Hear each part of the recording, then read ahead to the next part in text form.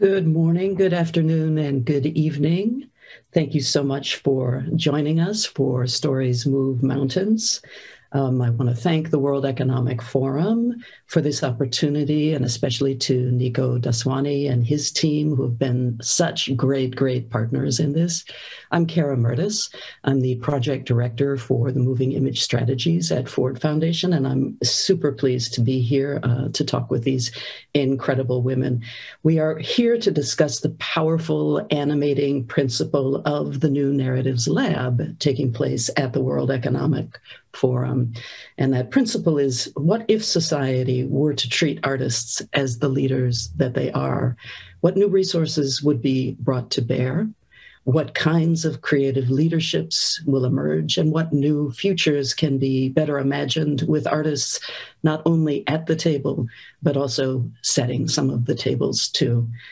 The Lab is a new fellowship program that begins to answer that question, and we are here with an extraordinary group of women leaders who joined the Lab as its first cohort, launched 1 year ago in real life at Davos.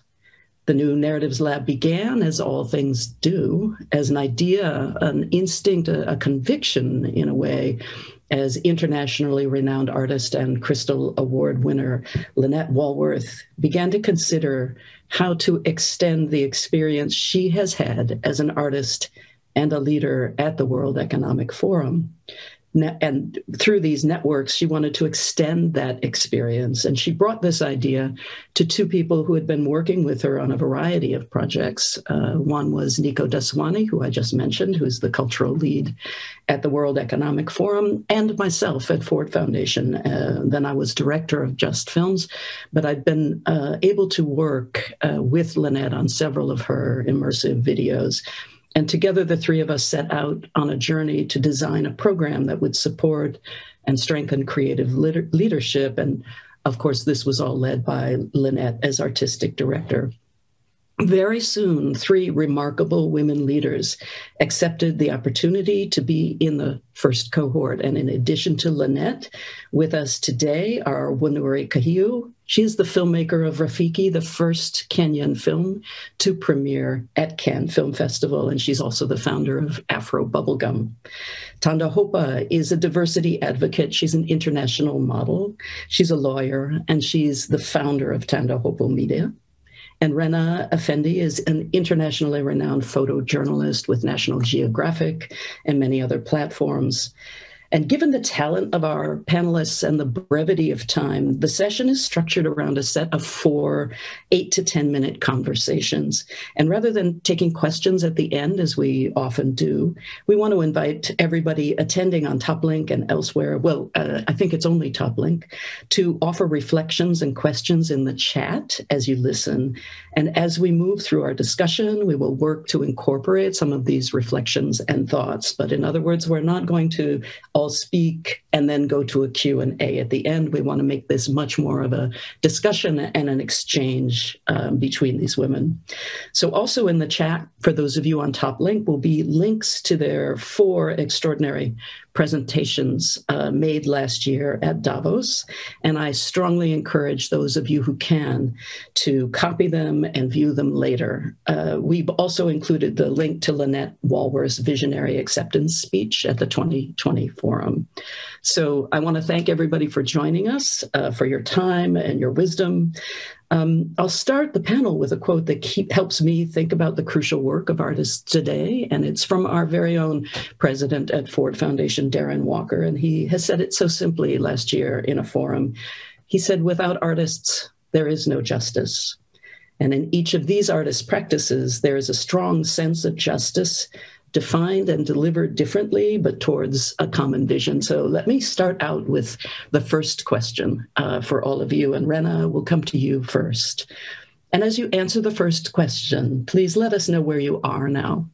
And if you would, tell us a story about your journey this past year, one where the world's organizing principles are being tested as never before, and as individuals, we're all undergoing radically different experiences during this time. Could you talk about what you've learned about your own leadership and its impact? Were there surprises for you in this past year?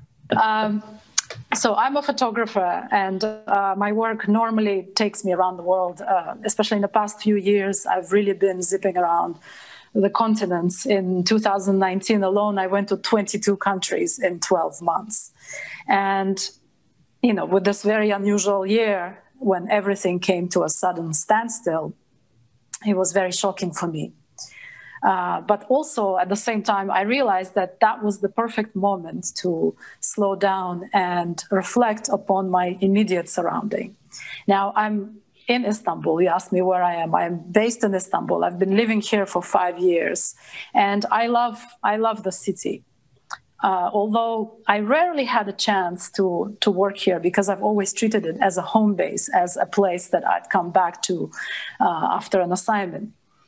But Istanbul has a very diverse social fabric. It has many layers of its cultural identity that I've always wanted to explore. And in a way, the lockdowns, this inability to travel, allowed me to delve deeper into these various layers of stories in my own city. So I embarked on a story about the people of Istanbul, about how they've adapted to this new reality. I photographed mostly non-essential workers whose lives have been completely derailed by the pandemic. People like entertainers and performers who lost their live audiences, street vendors who could no longer be in the streets. You know, it could be anyone from a hammam scrubber who couldn't wash anyone because the hammams shut down, or an imam who delivered prayers in an empty mosque. And all these people, they've shared with me their unique ways of overcoming these challenges, overcoming the pandemic, resisting these hardships. And I learned so much from them.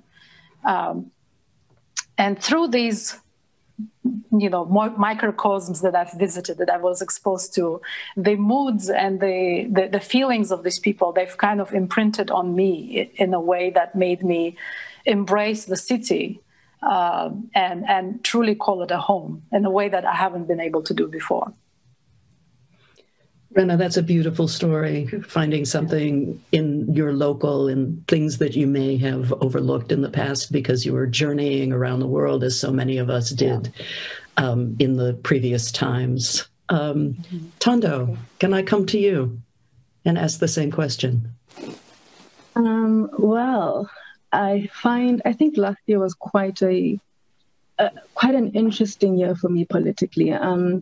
You know, my work usually is of, you know, I couple the modeling with the advocacy.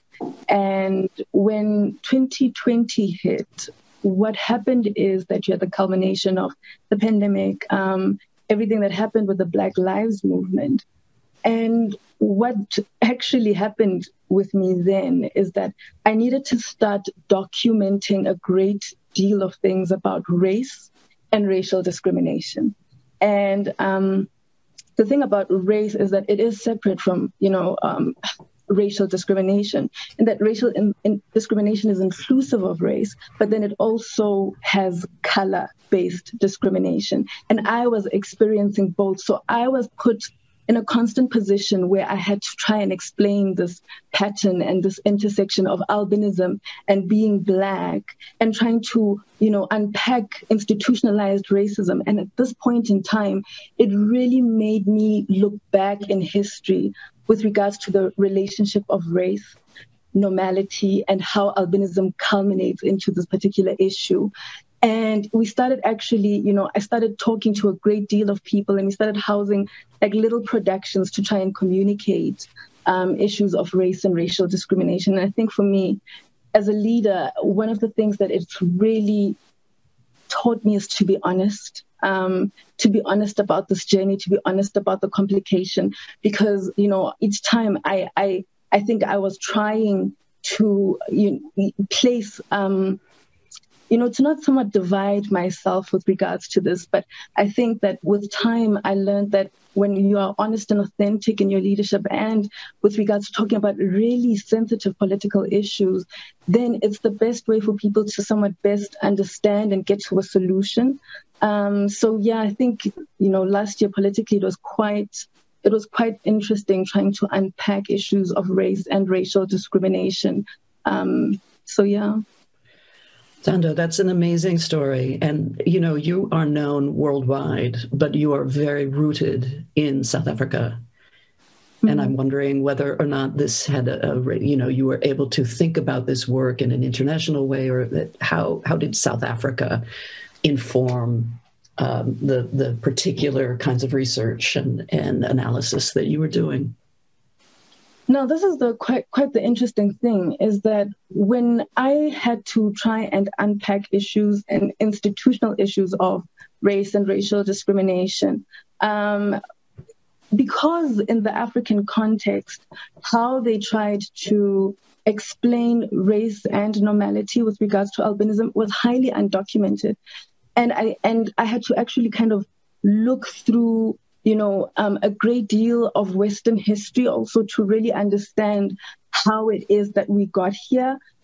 Because with South Africa, you have a history of racial discrimination through apartheid, institutionalized racism through apartheid. But what happened with regards to something like albinism was quite silent. And this is the issue of underrepresented groups, is that in the absence of documentation, you experience erasure. And then in the present circumstances, you find issues of whether it's superstition or whether it's scientific bias on how to explain normality. You find those issues, but because you don't have the history documented enough to explain how you got here, it created like an added layer of complication. And I think it's also one of the reasons why documentation became extremely important for me. Because if you don't have that narrative to contextualize whatever oppression or discrimination that is in place within that intersection, not just in terms of race, in terms of Blackness, but within the intersection of having racial discrimination in terms of color, I think it just became far more important to make sure that there is documentation, whether you do it through the modeling work or through writing but you need to house these stories so that people in 50 or 100 years' time better understand how time moved in terms of oppression, discrimination, justice, injustice, and so forth. They have something to basically unpack for them to understand the present, because we are here, we are witnesses of the time, so we have to document for a future generation for them to understand as witnesses what are the issues. And it's easier for them when they understand how they got to where they are. It's easier for them to carve out a future with regards to how to move forward and not repeat the same mistakes, because one of the issues is patterns. Discrimination and oppression usually it has patterns. So, yeah. Thando, that is amazing, the work that you've done this year. And it strikes me as visual artists, all of you powerful visual artists, some of what you focus on is making the invisible visible again. And Wanuri, I'll come to you and have you talk about the journey that you've had this year in your own leadership and your work. I think it's been quite a radical shift as a filmmaker.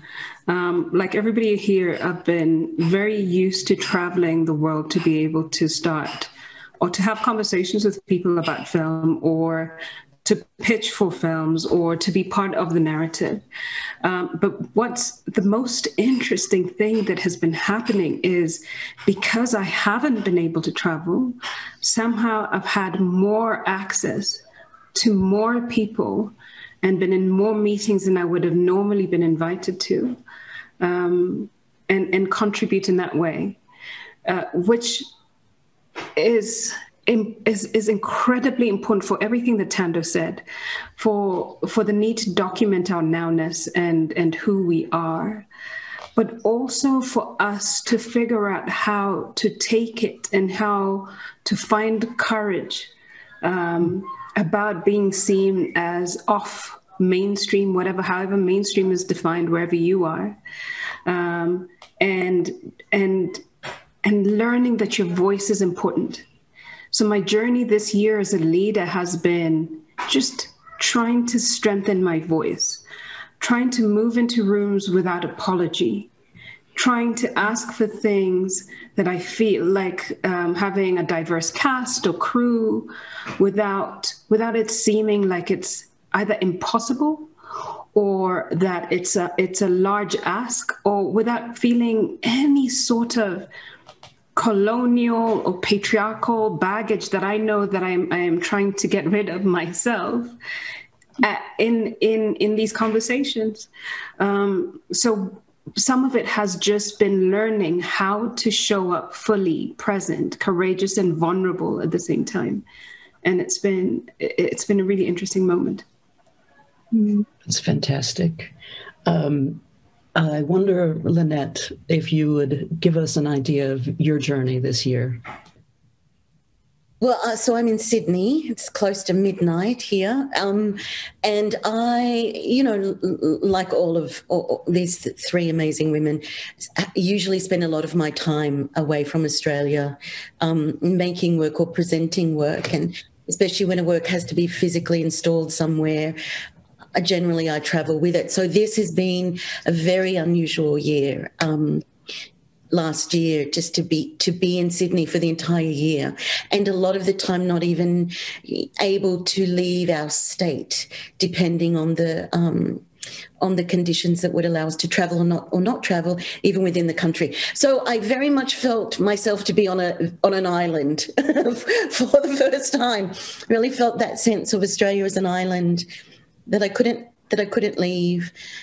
And I turned towards what was capturing my attention. And one of those things was initially hearing the stories, both here, but also mostly in other places around the world, about people dying alone in hospitals. And I felt, okay, I can't make it work, but the tools I have and the skills I have, I could turn them towards this particular issue.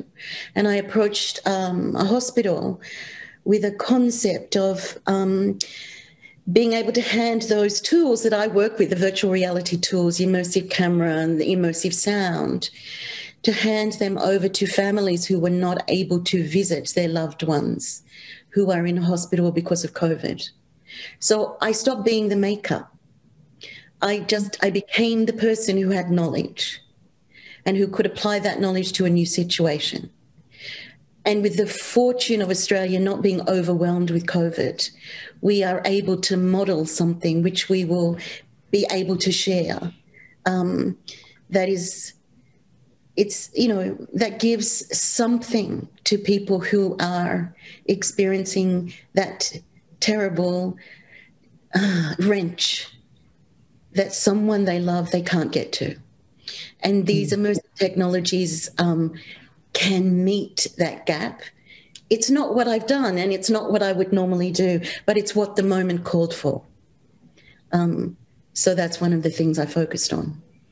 I hear a through line with everybody, which is in this moment, stopping what you, quote, normally do and being where you are and finding your practice, your being in that. I'm hearing authenticity. I'm hearing access to places and people that you wouldn't normally have access to. Being present without apology, and the idea of documentation. All of these are really, really powerful themes.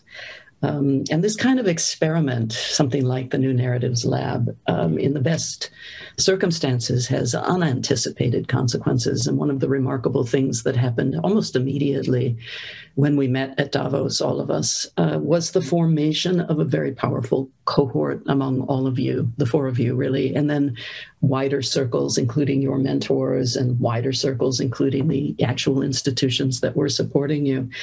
So I'm wondering if you can share some of the ways that you helped each other learn about your own creativity and leadership, and also where you were challenged by each other to rethink your processes. So, Rena, would you like to start again? Sure, yes. As a documentary photographer, my main focus is human interest stories. And as I tell these stories, they eventually become visual narratives which reflect upon the lives of the people I photograph. And these people often are in very vulnerable situations. And as much as objectivity is very important for me, and I try to tell these stories truthfully without imposing judgment or having an agenda, I am a human being. And the camera in front of me is a machine, but I, as any other human being, I have a vantage point. I have a prism through which I tell these stories. You can call it a gaze, the gaze that's shaped by my cultural identity, by my worldview, belief systems, knowledge, etc. So in the sessions with everyone, with mentors and Thando and Wanuri, what was most inspiring for me was exploring these leadership roles that are assigned to us to build these narratives. Both our own and when we represent others. And in the course of many conversations, especially conversations with Wanuri and Thando, I realized that this most important leadership role is what I call my journalistic responsibility. Is a responsibility not to misrepresent the people I photograph, not to perpetuate harmful stereotypes, not to reinforce social prejudices. And by listening to these perspectives, I've become acutely aware that there is a fine balance between reality and representation. And that's the space that I, as a journalist, I need to navigate it, not just with journalistic or artistic, but also with cultural, social, and often political sensibilities. Wanuri and Thando, do you want to add on to that and make this, because I know you've been discussing amongst yourselves some of these issues? I will actually, and before I get to Rena, I'd actually like to tell you that the first thing that I learned quite early on when I started in the narratives lab was Wanuri's narrative of joy. And that really, I can't explain how that affected me, because especially as a woman who is in an underrepresented group, and usually in visual media, the stories that were extremely overwhelming, including stories of journalists, was the pain that came with being in this particular body. And when she spoke about joy as a form of resistance in narrative and artistic work, I can't tell you how often I would ask that question, whether we were doing campaigns or whether I was consulting with regards to how a particular person needs to be represented. And I would ask, what is their joy? And, because I remember that question is me saying, how do you tell the story in a form where this person, when they are represented and the identity group in which represents them, they see that they are deserving of joy, and it's not that the narrative of pain is incorrect, not at all, because it is the truth, but it's that it is incomplete for a human experience. So it's one of the things that I definitely learned. And with regards to Rena, so Rena and I spoke a lot about editorial control for underrepresented groups. And, even the language of human interest stories really only came through when I was part of the narrative lab, because I didn't have the language for it. I didn't know what stories I usually would fall under, for instance. And when I realized that I fell under human interest stories, I realized that there is an issue of a power dynamic when it comes to representation. And what I understand that human interest stories are one of those avenues where you can regulate those power dynamics, because underrepresented groups or vulnerable groups or prejudiced groups, they are allowing you to be a conduit to tell their story. But at the same time, you need to balance it. And that's what Rena really, she really pressed on this as a challenge, to say, you need to balance it, because journalistic work is characterized by objectivity.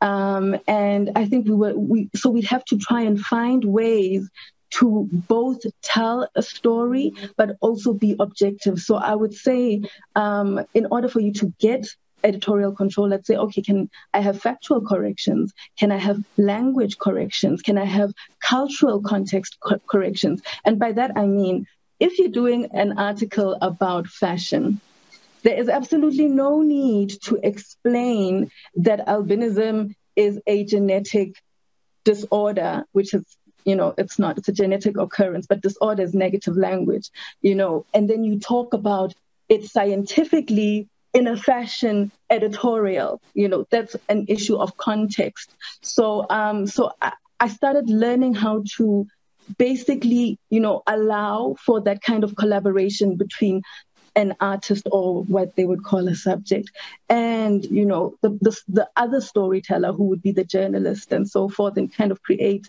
that synergy in order for us to protect the integrity of both our work. But I think my conversations with Rena helped quite a lot with that.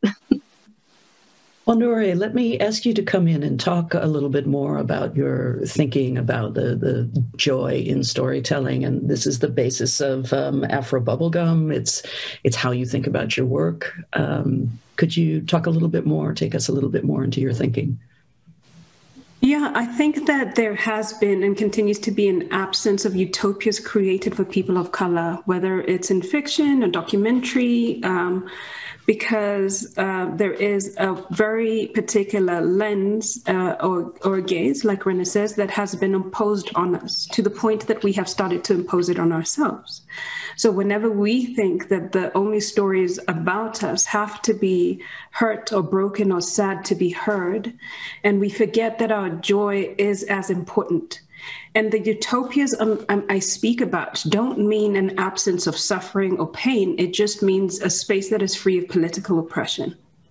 And how do we create spaces and stories that allow us that allow us access into a future that is free of political oppression, that is full of hope, even though hope can be dark and sometimes can be very daunting, and is a harder emotion, or is a harder word to say than even love. But how can we so firmly attach ourselves with that, so that as we create, we are the lights at the end of the tunnel, or we're creating more lights and more journeys and more ways that we can see ourselves. And this has been so profoundly affected by our interactions as a whole, as a group, by Rena's continuous resilience in vulnerability whenever she shows up in moments of hurt, the way that she uses her lens almost as protection, and the way that she concentrates on the humanity of issues has been such a fulfilling way to kind of move through the world. And in one of our conversations, I remember Rena saying that for her, that's how she processes the world, is that she's able to take her camera out and process what is happening in the world through what she sees. And I took that on myself to see how I am processing my world through what I do, how I am internalizing everything that's happening, but giving it meaning, so that what is happening is not forgotten, but also so that it doesn't create the unnecessary burdens of being scared to be around people. How do we move past that so that we're curious, and so that the next film that we see and people are touching, we don't shrink back in fear or worry about people being in buses and in fictional spaces. I think that it's really helped inform the humanity of that. And for Thando has been really just a beautiful conversation about intersectionality in a way that I hadn't even began to consider.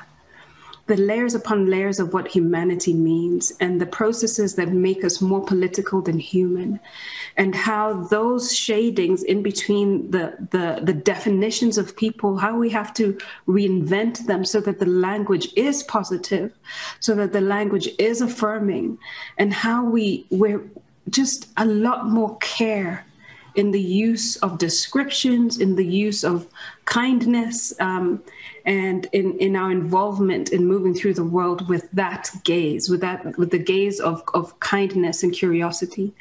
That has really come from just deeply following Thando's work past what she did last year, but also just kind of Google stalking her.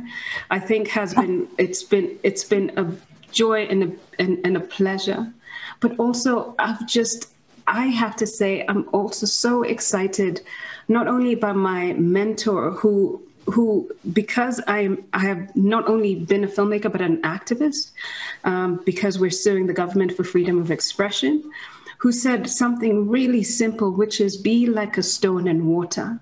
Let the things run over you. And when you need to stand up, stand up. Don't stand up for everything. Don't fight about everything. Choose your battles and choose what washes over you.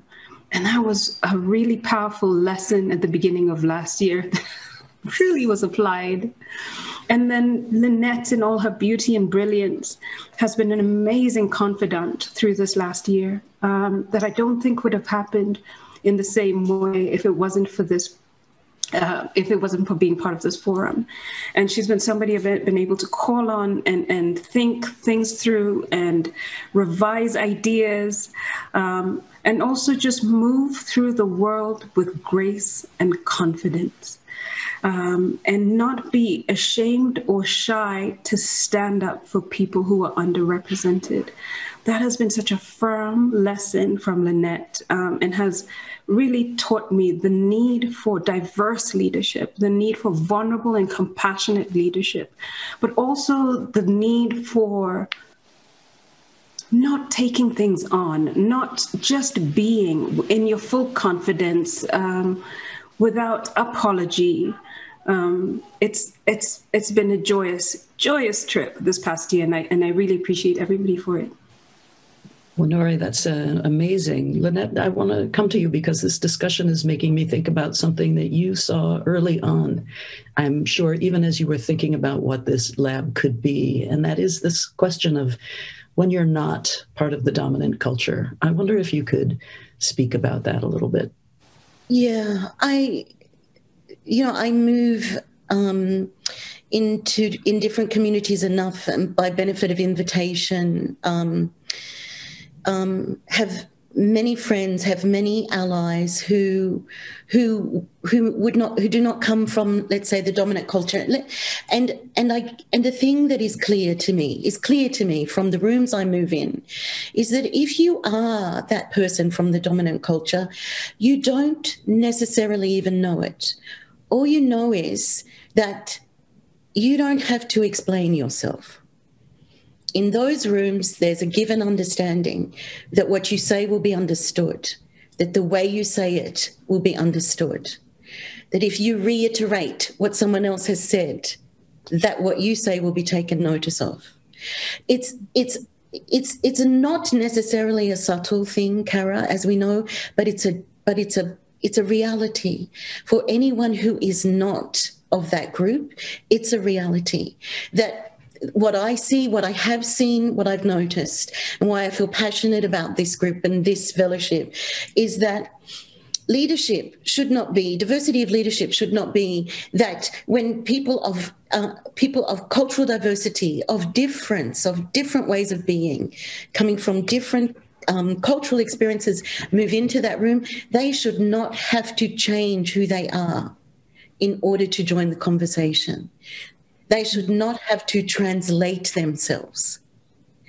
And for me, I feel extremely strongly that unless we have that diversity that allows for us to feel all at different times uncomfortable because we're not sure, we don't really quite understand what that person is saying. If we don't have that discomfort, we won't ask the question. If we don't ask the question, we don't push through to see where our differences are and find through conversation where we can meet and where we can move towards. Just as Rena and Thando are showing us here, these like different ways of moving through the world in their forms of work came together and tussled with one another, but because they were sitting around the same table. Mm. Equally representing themselves and their way of being, they learned from one another's experience and they came to different understandings and they pushed one another towards a position that could hold and understand both ways of operating. And I just feel very passionately about this what this group demonstrates, you can hear in their conversation, because they came together much more than we thought they might. We thought they might spend much more time with their mentors.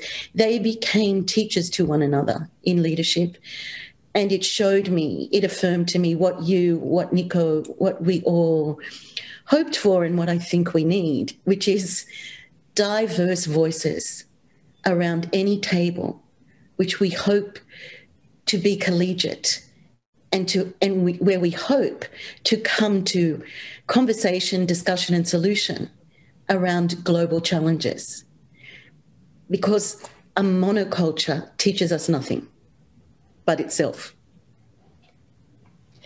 Lynette, thank you for that. I want to open up the idea that you all may have some insights for this audience who undoubtedly have their own remarkable networks, initiatives, and institutions, and taking what you have learned about leadership and about the need for, as Lynette says, a kind of table of diverse voices that are engaged with each other.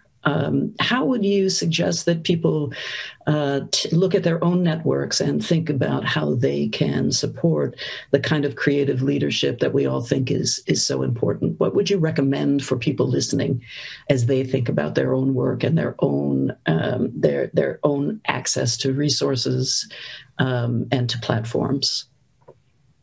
Any of you can go.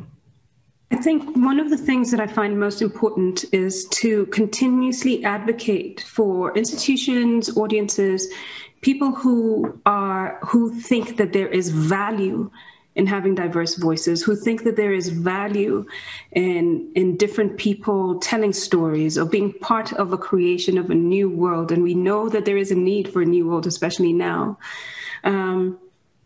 Actively contributing and actively watching and actively participating with the filmmakers who are already there. So, for example, if you think that LGBTQ plus filmmakers' voices are missing, support the ones that are there now. Because we live in a time of data, whether it's on Netflix, whether you go and buy a ticket, support the voices so that they have the data to inform the ability to make the next film. Because so often what happens with us is financial censorship or data censorship, where people say, we don't have enough data for you to make these films because nobody is watching your films, you know? And so the only thing I can do is genuinely encourage audiences, genuinely encourage people who are lovers of art or people who are lovers of this kind of cultural leadership to support it. Find the people who you know and support them. And if you don't know them, find others or look for others so that you can support those. And they're all across Netflix and Amazons and in the way that we're so interlinked in this day and age. But the responsibility is no longer just on the artists and just on the media outlets, but is as much on the audiences themselves to contribute and to literally do it for the data. I would say the same thing. I think, you know, you have to somewhat be deliberate about representation. And what Wanuri is talking about when she says data is representation. It's just you have to be more deliberate about the avenues of representation in the instruments that you have institutionally. And as I said, data could be one of them. I know that for me, I deal a great deal with intellectual property. That's another form where you can see how you can, you know, just house concepts and facilitate concepts of ethical representation, ethical storytelling, responsible storytelling, which is something that we're really talking about a great deal right now. And I think for me, the fellowship is one thing that really made it so, I don't know if I could say urgent and important for me to even when I speak and campaign about this, that instruments of responsible storytelling need to be put up. And the only way really I feel that you can do that is if your leadership is extremely consultative, because you don't know what is missing. And it's similar to what Lynette said, is that if you are in the dominant culture, a great deal of the time, it's difficult for you to unearth the unseen without having consultative leadership, because then you will know what it is that you're not seeing, because an absence doesn't mean that there isn't a problem there. It means that you're just not seeing that issue. And I think one other thing is also to just cultivate a sense of being empathetic. And when I say empathetic, I mean perspective taking. One of the things that also this fellowship has really done is that it's helped us learn how to take perspectives, even at times when we feel like we don't agree with one another. But as soon as you learn how to walk into somebody else's shoes, common ground becomes possible. So yeah. I want to build on something that Wanuri mentioned. She mentioned audiences. That's something that's always kind of been a challenge, because, for example, I work on stories about social justice, social injustice, and my aim is to bring these stories to light. And one of the biggest challenges that I find is to engage the mass audiences, the mainstream audiences, to care more deeply about these stories. One way to do it, of course, traditionally, is to publish stories in the media, and the media as an various institutions within the media to support publishing these stories. But at the same time, we're up against the fact that today the attention span is very short, and we have today the social media, which is basically the main platform for storytelling, and we're up against influencers, such as, say, influencer who's selling underwear, who gets a lot more engagement and traffic on her feed than anything that I would ever post. So how to reconcile this challenge? How to, the only way for me is really to, hone in the skills of effective communication, become a better storyteller. But I still haven't come to grips with how to really change that mindset, and how to make sure that even though the institutions are giving the space for these stories to be told, that the audience actually listens. So I have more, not an answer, but another question to that question. Excellent.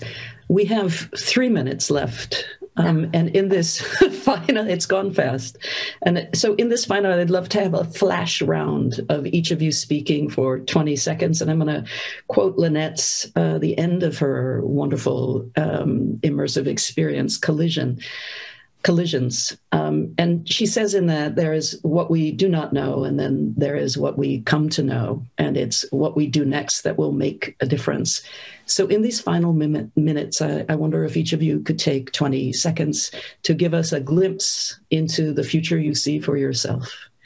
And Lynette, let me start with you. I think it somehow links to the question that you'd asked just before, which is where do I see myself and what have I learned from this year? And those two things combine, really, Cara.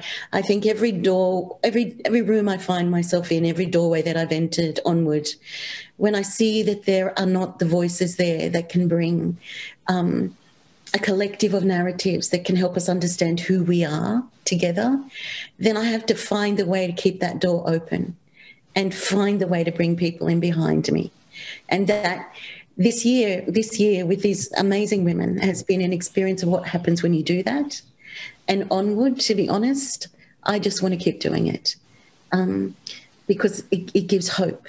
It gives hope. It gives vibrancy, and it enriches who we know ourselves to be. Mm. We literally have 60 seconds. So Rena, just a few words, Wanuri, just a few words, and Thando, you can close us out. Literally 10 seconds. Okay. I'd like to be a better advocate for diversity. I myself have come a long way being an Azerbaijani photographer and now working for the Western media, who I've convinced that my perspective matters. And I'd like to be a better advocate for others like me. Wanuri. I think it's creating spaces and stories where there's more compassion, hope, and more utopias, so that we can carve out a future that is as important as our present and possibly even more so. And Thando, close us out. I'd like to make sure that, the work that I do, aspirations are not in conflict with opportunity.